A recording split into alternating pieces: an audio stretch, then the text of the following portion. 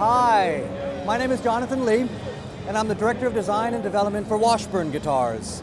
And I'm here with the guys from Guitar Player Magazine at the 2008 Winter NAMM show in Anaheim, California. It's really sunny and warm here, so I feel for all of you guys that are, negative 20 right now. Wish you were here. So I'm here to talk about some of our new products here at Washburn. Washburn being 135 years old this year, one of the original American brands based in Chicago. And what I want to talk about is the RSD135. That's short for Revival Solo Dreadnought. The 135 represents a limited edition of the 135 Made in America guitars. This guitar here draws its legacy and fatherhood from this guitar over here. And this guitar that we're looking here on the right is a legitimate Washburn 5244, built in 1937, that we were able to purchase and put in our library.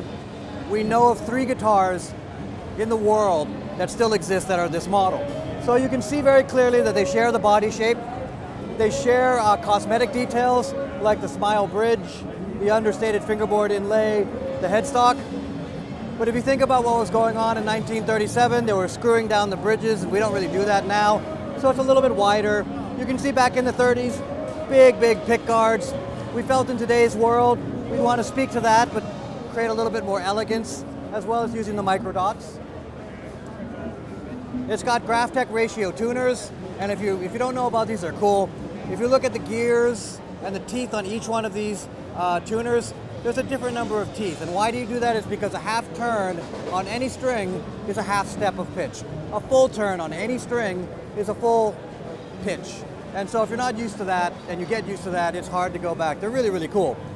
This guitar here has a very thick V-shaped neck. It's what they were building back in the late 30s. This is really optimized for today's player with a neutral C, 1 3/4 here, bone nut and saddle. It's very comfortable to play. Again, made in America by the Washburn Custom Shop, the RSD135. And actually another cool thing, in enclosure, so we're going to build 135 of them. The first serial number, which we have here, is 1883, followed by 1884. The final one is going to be 2018. So actually, a number of people that have been buying and ordering these guitars have selected specific serial numbers, like when you're born. So anyways, 135 years, based in Chicago, Washburn Guitars. I'm Jonathan Lee, WashburnGuitars.com. Thank you.